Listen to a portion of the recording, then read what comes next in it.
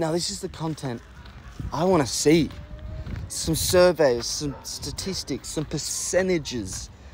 Yeah. As you can see from the stats, the SEN followers, people, whatever, I don't know who the fuck is involved, they heavily underrate Hawthorn. Hawthorn, who's going to have Coleman medalist Mitch Lewis, great asset Dylan Moore, James Sicily at the back, alongside Will Day, who's a bit injured right now. But anyway, they've got a class team, and they've got a class coach, a class game style, and the fact they're still bottom 3 in this survey is an indictment on those who voted.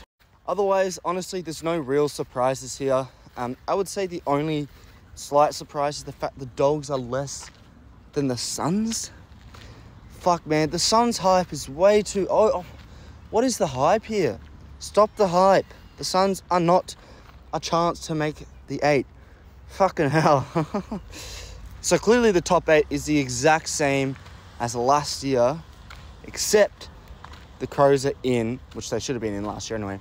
The Crows are in for the Saints. And I think the general consensus is that'll happen. Like, statistically, the St Kilda were not it in 2023. They won't be making the 8. There are a couple of teams that I think could drop out the 8 out of these teams. Adelaide, on the basis of over-reliance on Tex Walker. Melbourne, on the basis of culture problems. Fucking duh. And then Port Adelaide on the basis of new captain, new key position players that need to have time to embed themselves in the system, and the fact that Ken Hinkley isn't a great coach. They're the 3 teams I'll be watching out for dropping out the 8. And teams like Hawthorn, Geelong, the Dogs, they're the ones that you got to watch closely. Watch them closely.